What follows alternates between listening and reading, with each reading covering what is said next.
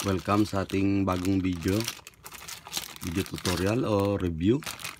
Dumating ang order kong 4 channel wireless remote control. Yun lang po ang kanyang laman. Ang maganda to, isang dalawang remote, isang manual na pagkalaki-laki, at mismo ito yung receiver, ito yung transmitter. Meron siyang battery, nailaw na siya. Ito ay 12 volt. Sa kabila yung kanyang specification. Ito yung kanyang manual, paano gumagana. Isa-isayin natin, testingin natin. Dito muna tayo sa receiver. Wala siyang screw, pero meron siyang lock sa ilalim. Ayan. Buksan natin to. Ayan. Ayan. So, meron tayo ditong ABC, apat na ABC, saka negative, positive. Meron siyang 12 volt relay na may 20 ampere. Rating sa 14 volt. 20 ampere sa 125 volt AC. Nakalagay dito sa kanyang manual ay working voltage AC/DC, can be customized. Okay, lagyan natin siya ng supply. Gamit tayo ng 12 volt battery. Gagamit lang tayo ng wire. Itong wire ko ay meron siyang glass fuse para in case na mag short, may puputok. Ilagay muna natin siya sa negative at positive.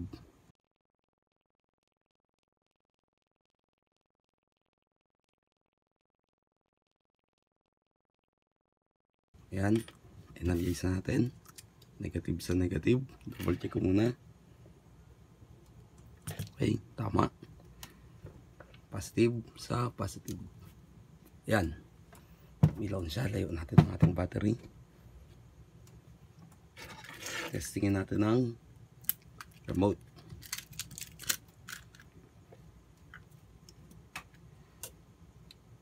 A, B, C, D. Gumagana. A, B, okay, A, C, D, B. Gana. Tanong, alin dito yung A? Gawin tayo ng tester. Lagay natin sa continuity. Continuity tayo. Itong A, kaya natin sa manual pa kami nakasulat kung alin ang kanyang common, normally close at normally open.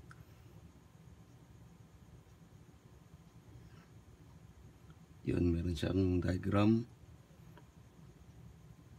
Kulay pula na sa gitna, bago sa kaliwa ay, so ito ay normally open. Ito ay common, yung gitna. Ang B ay common, ang A ay normally open. A, ayaw.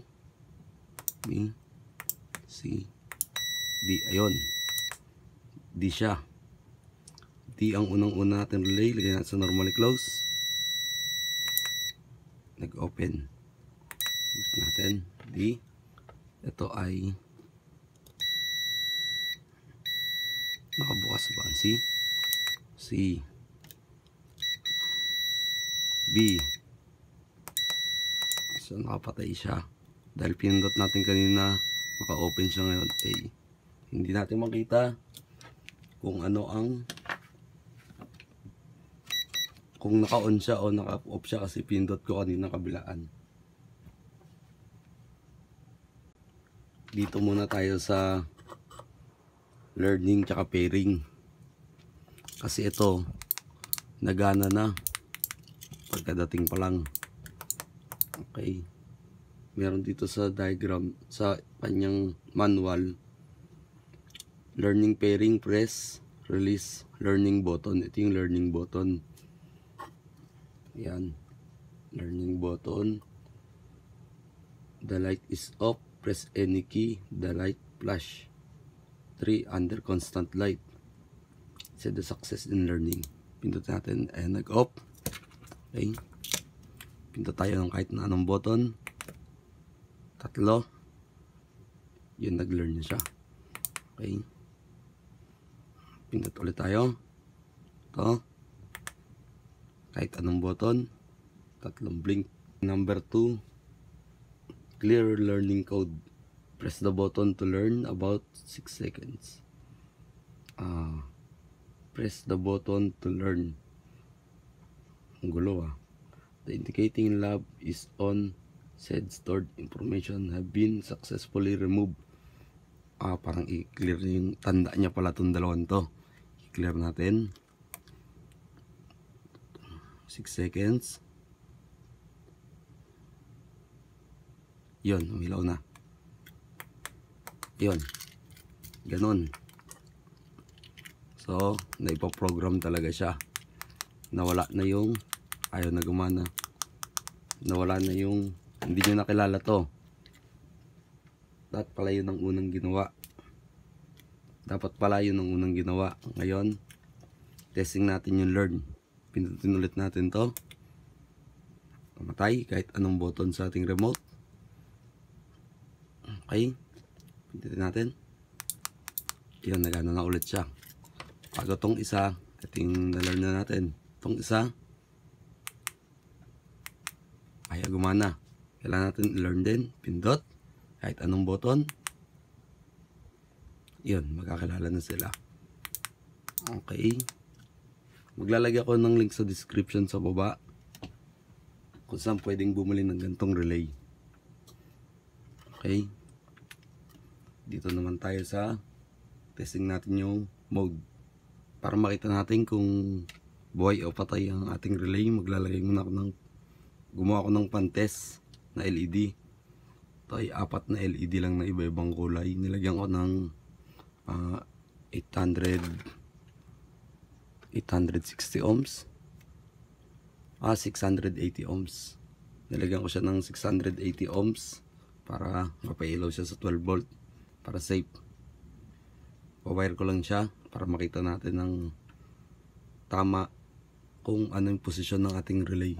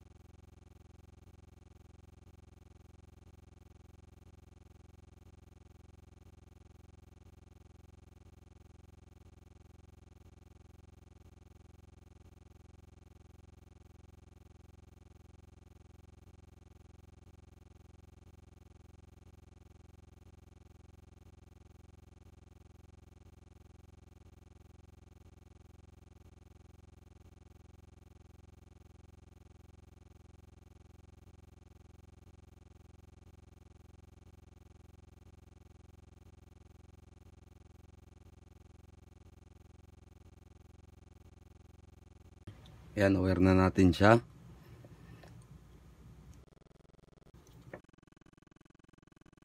Bali, lahat ng common, nilagay ko lang siya sa common, pinagsama-sama ko at dinala natin sa positive. Bago yung normally open, tigigisang LED. Positive ng LED, negative ng LED, dumiretso lang sa negative supply natin. Bali, itong A channel natin A, B, C, D. Okay. Normally open lang gagamitin natin para makita natin ang posisyon. Power ko. Yan, 7D. Buksan natin ng D. Yan, nag-hold siya. C, B, tsaka A. malabo yung green. Patayin natin dito. D C B A. Okay. Dito naman tayo sa position, self-locking with short circuit, connect the 2 and 3 position. Ito yung sa taas yun. Ito yun. Yung short circuit na sinasabi ay etong jumper. Jumper lang siya. Meron tayong 3 pin. 1, 2, 3. Tanggalin natin. Ang pagkabili ko, nandun na siya talaga. Ayan, testing natin. D. Ayun. Etong mode na to ay bali mode B na siya, non-locking. Short circuit, take vacant connection. Yung kanina nasa 2 and 3. Ano naman tong interlock? Mode C, interlock. 1 tsaka 2. C, nag-hold din siya. DC. Okay.